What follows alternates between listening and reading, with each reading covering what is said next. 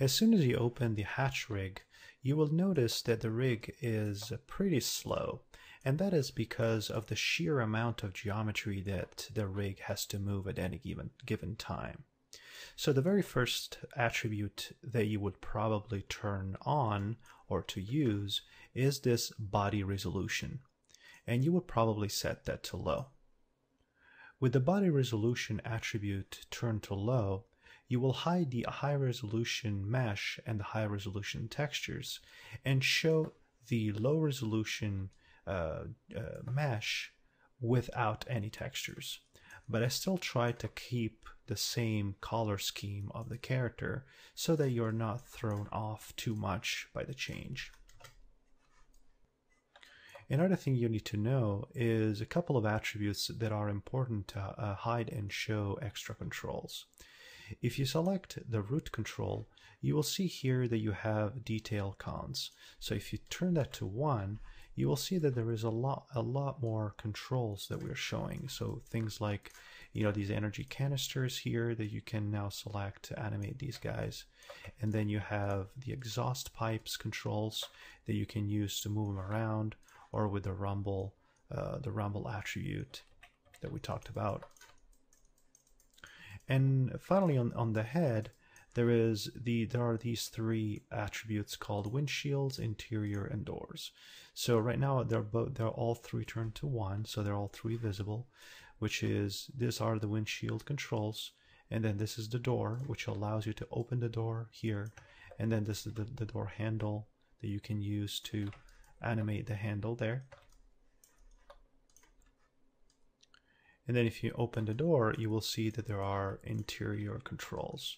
The reason why I put 2 arrows here is because when the character is sitting on this chair, you can still easily select this control to move the chair up and down from both this side and this side.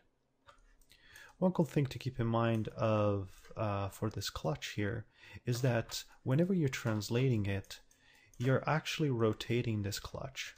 So when you're even if you are rotating it, you will notice that the control will stay on the handle itself.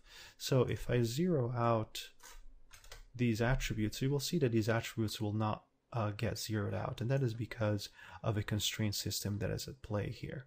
Same thing, if I try to translate this control in X, you will see that you're actually moving it in 3 axes. That is because there is a geometry constraint there that it's keeping this control always on the handle. So that's something to keep in mind there. So finally, there was a lot of work put into the back leg, the rear legs of this character. So I would like to mention a couple of attributes here that are pretty useful. So obviously you can translate the control here.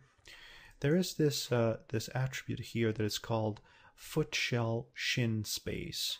That means that I'm talking about this. When you see foot shell, I'm talking about this. This is the foot shell. So, and I'm basically turning it on to the shin space, so the space of this this element of the leg. So as you can see here now, as this part of the leg kind of tilts and rotates around, this does the same thing. But sometimes that is not what you want. Sometimes you want to just turn it to 0 so that now the foot shell will not rotate anymore with the shin of the character, but instead it will completely rotate with the foot of the character. And obviously, if you want to give it a little bit of overlap, you can put it at 5 in order to do a little bit of both. So that's something to keep in mind there.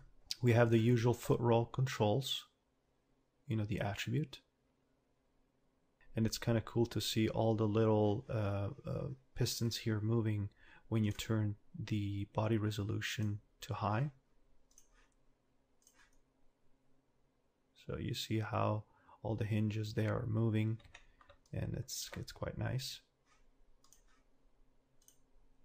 Turn that to low. there are two attributes here that are going to be very important to have give the sensation that this character has a lot of weight, and that is the foot press, which basically, let me turn on high resolution on this. Basically, it will press the foot shell down, and it will also flex the toes here. And also you have also the leg press, which basically does the same thing, but it will press the entire leg. So that is another attribute that will be very useful to give the sensation that this character has a lot of weight. The rest is pretty straightforward. You can control, you have these middle legs that are IK, but you can turn them through these attributes, through these controls right here. You can turn them into FK. So now that leg is FK, but you still have control over these little plates that in case of penetration you can move them around. And these are the toes, let's call them toes for that